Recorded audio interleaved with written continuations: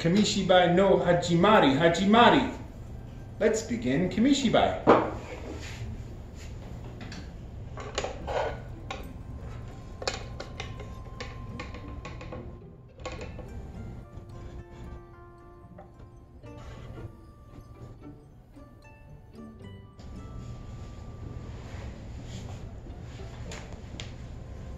The Three Magic Charms, a Japanese folktale.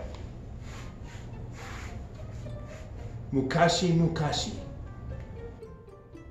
A long time ago, in a mountain temple, lived a priest and his young apprentice. One day the boy was looking for chestnuts deep in the mountain when an old woman stepped out suddenly from behind some trees.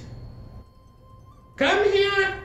We're related, you know. I'm your father's sister's husband's aunt's sister." That sounds complicated. I don't understand. Maybe it's complicated and maybe it's not, but it still makes us related. Now listen, I'm going to boil a big pot of chestnuts tonight. Why don't you come over to my house? Saying this, the old woman grinned and then disappeared into the woods again. The young apprentice ran back to the temple and told the priest what had happened. The priest shook his head suspiciously. "You should know, my child, that what she said is not true. She is really a Yamanba, a terrible mountain woman. You'd better not go, or she'll eat you up." "But I love chestnuts. If she's really a Yamanba, I'll run away. Please let me go, please." "If you want to go so badly, then go. But just in case, I'll give you these magic paper charms. If she tries to hurt you, use them to help you get away." The priest handed him 3 slips of paper. Then the boy set off happily for the old woman's house, carrying the magic paper charms.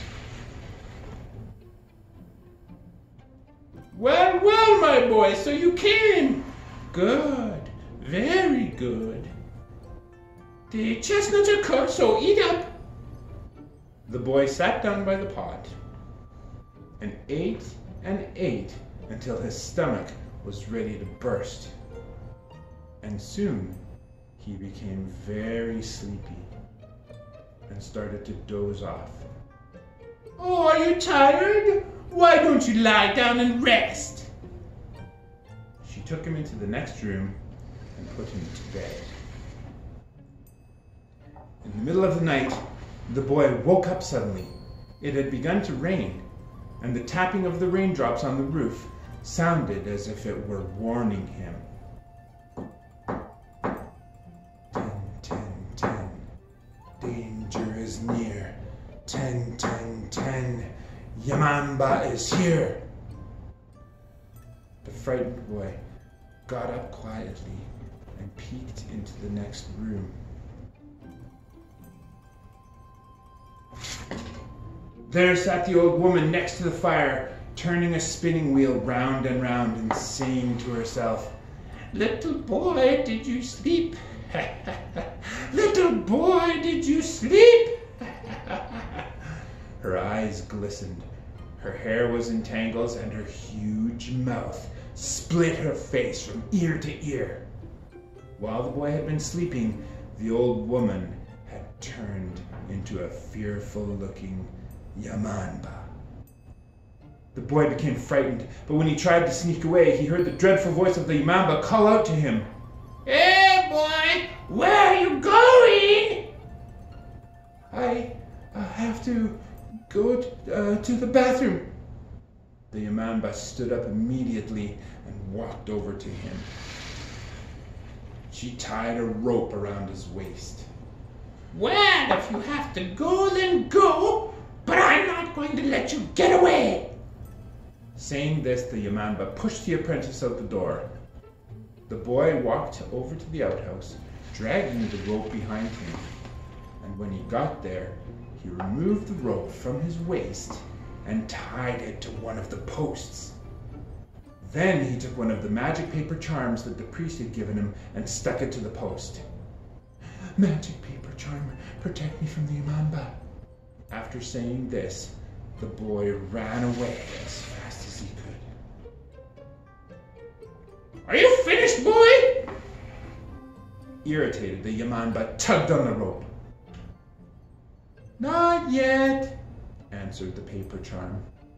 Once again, the Yamamba yelled out, "Are you finished, boy?" "Not yet."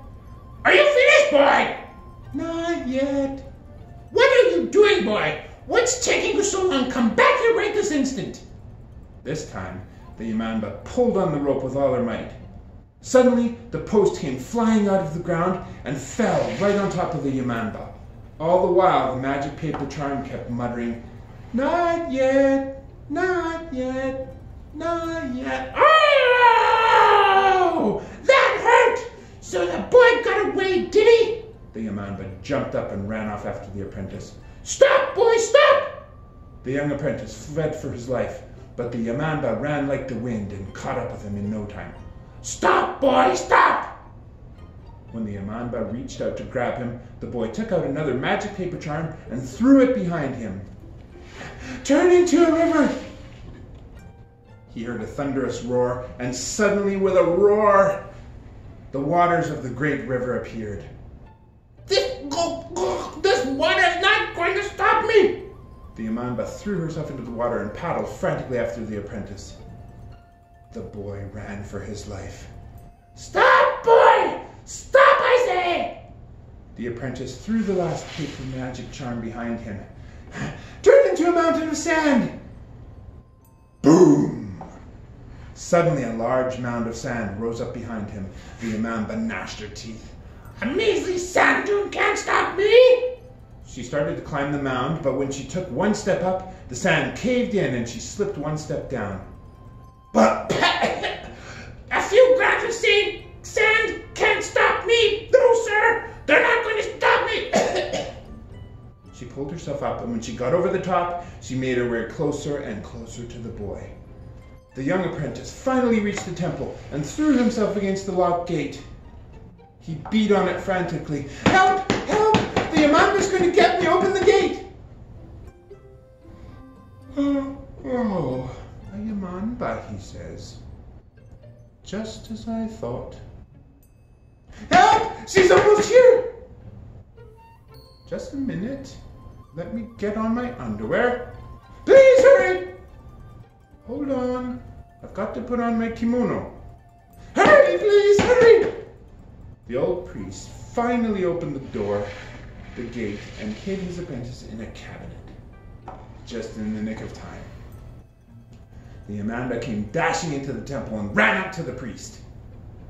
"Hey, old man! The boy came in here, didn't he? Bring him to me!" "My apprentice? No, he's not here." "That's not true! I'm sure I saw him run into the temple!" Now, just calm yourself. What's the rush? Why don't you sit down and have some rice cakes? Rice cakes, you say? The Yamamba suddenly began to feel very hungry. She sat down right in front of the fireplace and began helping herself to the rice cakes. "Say, old woman, I've heard people say that Yamambas can turn themselves into anything they like. Is that really true?" "Of course we can! Do you want me to show you?" The Yamamba tapped on the wooden frame of the fireplace and began chanting.